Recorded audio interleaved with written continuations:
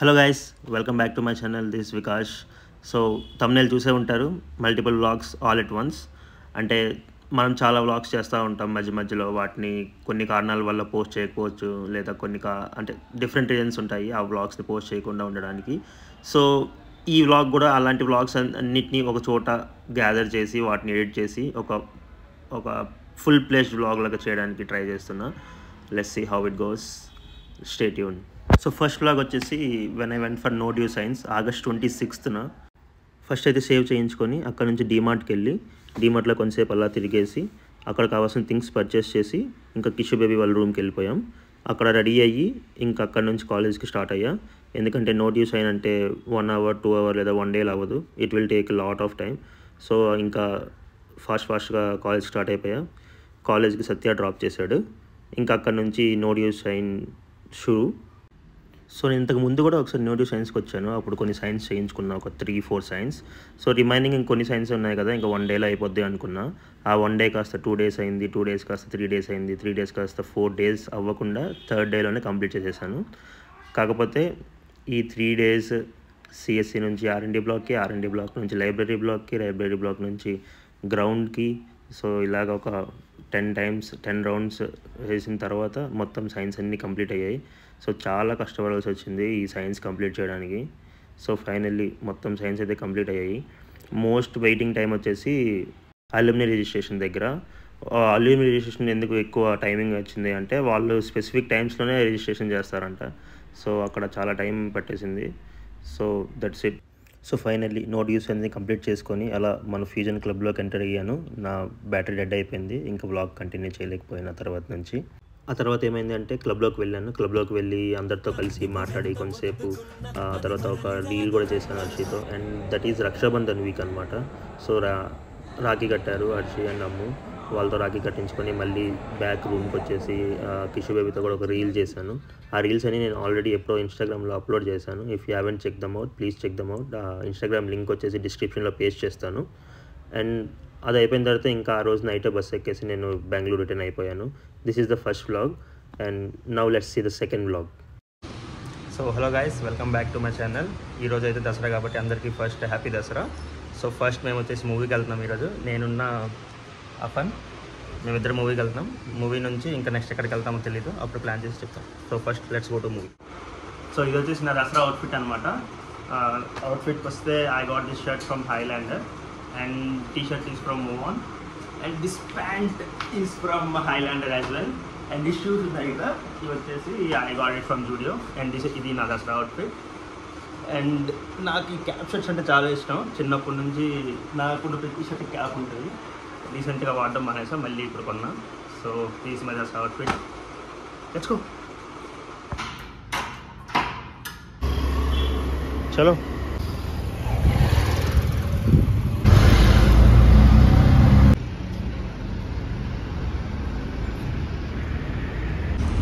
నాకు తెలిసి నా లైఫ్లో సినిమాకి 1/2 hour ముందు రావడం ఇదే ఫస్ట్ టైము. మేము వచ్చేసాం కానీ ఇంకా టికెట్ కౌంటర్ కూడా ఓపెన్ చేయలేదు. సో ఇంకో 1/2 hour ఉంది టైం ఆ సినిమా స్టార్ట్ అవ్వడానికి. అంతవరకు ఇక్కడ వెయిట్ చేయాలి, తప్పదు.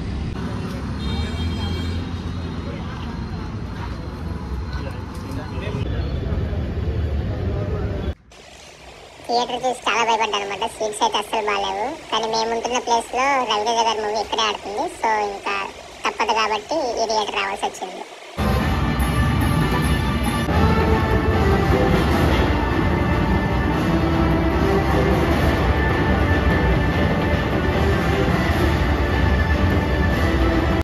సో మూవీ అయితే అయిపోయింది, రూమ్కి వచ్చేసాం మూవీ థియేటర్ నుంచి. నాకైతే మూవీ చాలా బాగా నచ్చింది. ఆ ఫన్ కూడా చాలా బాగా నచ్చింది. మెయిన్లీ ఆ 40 మెంబర్స్ని చంపే సీన్ అయితే హైలైట్ అసలు. నెక్స్ట్ ఏంటి అంటే ఇప్పుడు ఫుడ్ తినాలి. కానీ ఇది అనమాట మా హాస్టల్ ఫుడ్, ఇలా సర్వ్ చేస్తారు. కానీ ఇప్పుడు ఫుడ్ అయిపోయింది, ఏం చేయాలో తెలియదు. సో ఇప్పుడు ఫుడ్ తినాలి, కానీ హాస్టల్లో ఫుడ్ అయిపోయింది అనమాట. సో ఇప్పుడు బయట నుంచి తెచ్చుకొని తింటామే.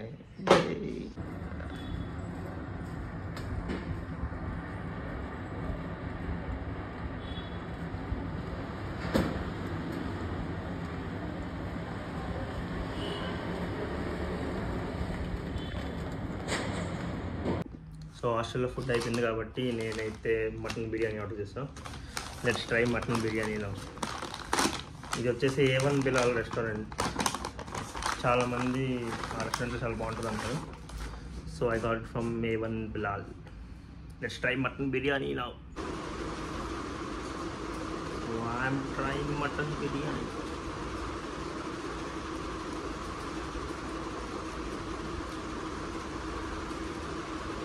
బిర్యానీలో అసలు మసాలా లేదనమాట, ఉప్పు కూడా లేదు.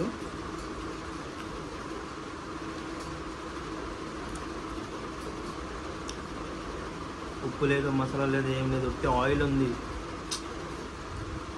Failed mutton biryani. కానీ తప్పదు, ఆకలేస్తుంది కాబట్టి. సో ఇది దసరా వ్లాగ్. దసరాలో ఇంతకంత పెద్దగా ఏం చేయలేదు. దసరా మొత్తం చాలా బోరింగ్గా అయిపోయింది. సో వ్లాగ్లో కూడా పెద్ద కంటెంట్ ఏం లేదు. ఇప్పుడు నెక్స్ట్ వ్లాగ్ చూద్దాం. So hello guys, welcome back to my channel. ఈరోజు వ్లాగ్ ఏంటి అంటే day out with my sister. మా సిస్టర్కి రీసెంట్గా బెంగళూరులో జాబ్ వచ్చింది. So she transfer to Bengaluru. So I'm now going to meet her. And ఈ రోజంతా తను ఎలా చెప్తే అలాగ అయిపోద్ది ఇంకా. So let's go. అఫన్ ఈరోజు నన్ను డ్రాప్ చేస్తాడు రైల్వే స్టేషన్ దగ్గర. కమాన్ అఫన్, లెట్స్ గో.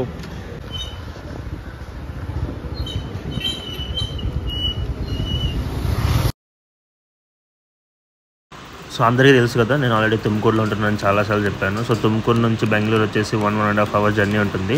కానీ కరెక్ట్గా మా అక్కుంటున్న ప్లేస్కి వెళ్ళాలంటే 2 hours జర్నీ ఉంటుంది. సో నేను తుమ్కూరులో ట్రైన్ ఎక్కి అక్కడ నుంచి బెంగళూరు వెళ్ళి యశ్వంత్పూర్ జంక్షన్లో దిగాను. ఇక్కడ నుంచి అక్కడికి 1 hour జర్నీ పట్టింది. మళ్ళీ యశ్వంత్పూర్ నుంచి అక్కుంటున్న ప్లేస్కి మెట్రో ద్వారా వెళ్ళాను అనమాట. సౌత్ సెంట్రల్ రైల్వే స్టేషన్ నుంచి ఒక మెట్రో కనెక్ట్ అయి ఉంటుంది, యశ్వంత్పూర్ మెట్రో నుంచి నేను మళ్ళీ కాంప్లెక్స్ మెట్రోకి వెళ్ళా. ఆ కాంప్లెక్స్ మెట్రో పేరు వచ్చేసి ఏదో ఉంటుంది, గుర్తులేదు, మర్చిపోయా. సో అక్కడి నుంచి ఇంకా